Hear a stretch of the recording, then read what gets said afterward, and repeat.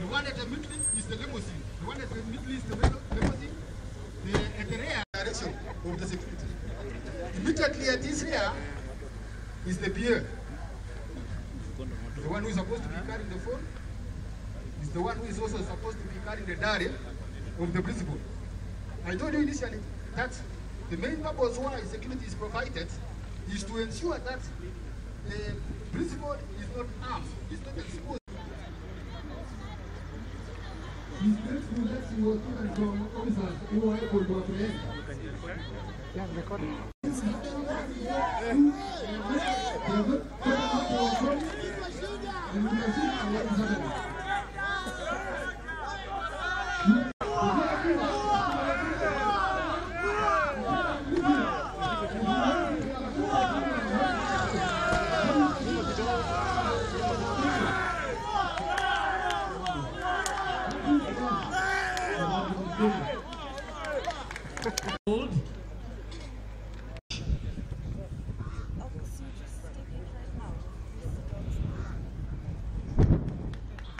About to get that well, let's load your keys.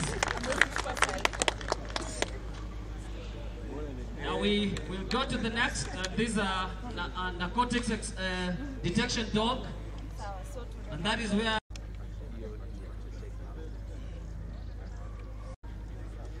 Okay, so the scent introduced there is scent for cocaine and miraa and twist. Exchanges the boxes so that we are not tempted to think the dog had been trained to think in a particular manner, so we would wish to get somebody from that.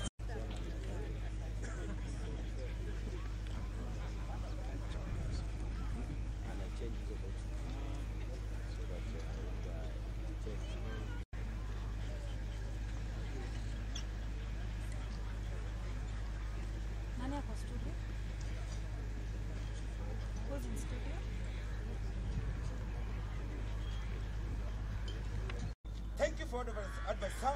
May I have your permission to march off the parade in quick time? Thank you, sir.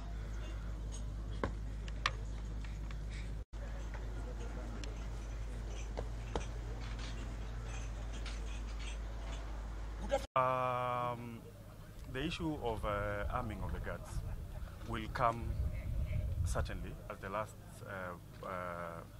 regulation that we are going to do in the industry. But before we do that, the arming process of the guards, as in the issue here is not whether we are going to arm or not. The issue is how are we going to achieve that. It has been done in other jurisdictions. Our neighbors Uganda have done it.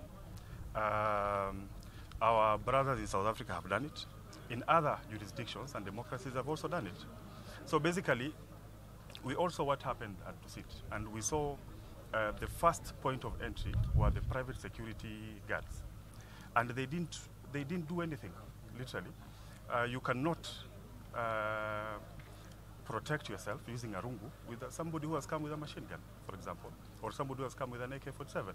They need to be properly equipped, properly trained for them to be able to know how to respond to such situations, and maybe just to put things right. The first thing we are going to do before we do the arming of the guards is, one, we are going to address their welfare.